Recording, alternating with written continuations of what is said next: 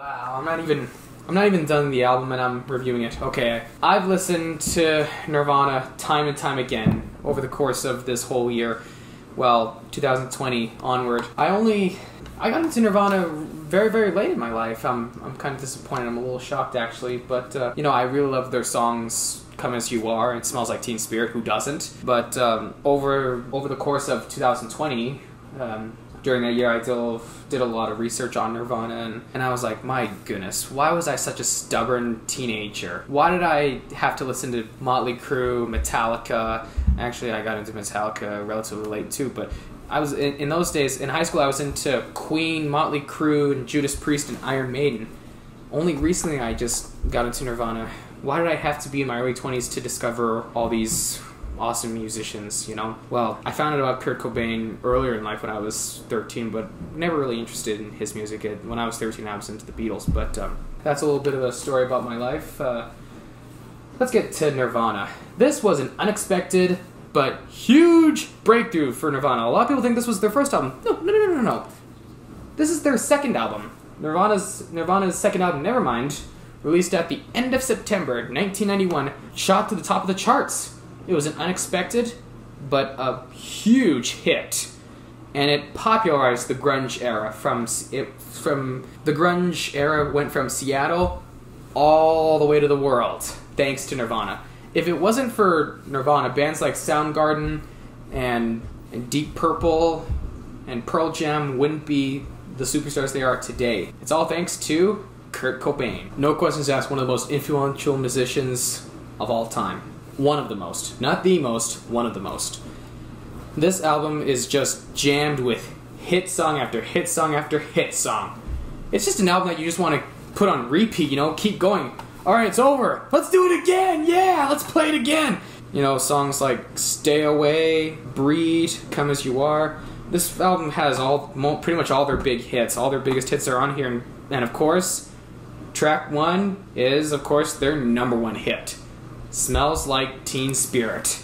Does anyone remember Smells Like Teen Spirit? Was anyone in high school? Was anyone watching this in high school? Listening to Smells Like Teen Spirit? I sure was when I was in high school. In fact, when I was in high school, this was the only Nirvana song that I listened to, sadly enough. But you're never too late to learn new things growing up. Nirvana, Nevermind, is something that I want to own now. I love the album, I love Nirvana. 1991 was just the year for music. We had Michael Bolton, Mariah Carey, Luther Vandross, we had Tupac Shakur, and now Nirvana. What more could we ask for when it came to music in 1991? Well, actually we had a whole bunch, including Metallica's Black Album and Guns N' Roses' 2 albums, Use Your Illusion 1 and 2. Man, that was a year for music. Nevermind really set a new era for music throughout the 90s. It was no more glam metal, no more spandex, makeup, and hairspray wig hair, you know? It was time to ditch all the tights, ditch all the clothes that make you look like Freddie Mercury's stunt double, and time to put on normal clothes, jeans, t-shirts, whatever t-shirt you got, and just play music. Bless you, Kurt Cobain. Thank you so much for giving us a musical legacy that will last for a long time. In fact, they say when Kurt Cobain died, rock and roll died.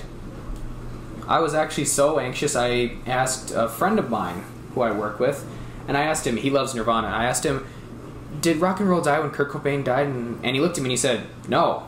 If anything happened when Kurt Cobain died, rock and roll was fueled when Kurt Cobain died. Kurt Cobain, the person, is just as mysterious as his life. I often wonder what music would be like if Kurt Cobain lived long enough to get treatment for his addictions to drugs and for his mental health. I can only imagine what music and what where Nirvana would be today if he had lived to see the legacy that he left behind. In conclusion, I give this album, as always, 10 out of 10 film cameras. Again, I still have never come across an album that would disappoint me. I know there's one out there, but I'm dying to see which one it is. We'll see what happens. Only time will tell when I meet the album that gives me a disappointment.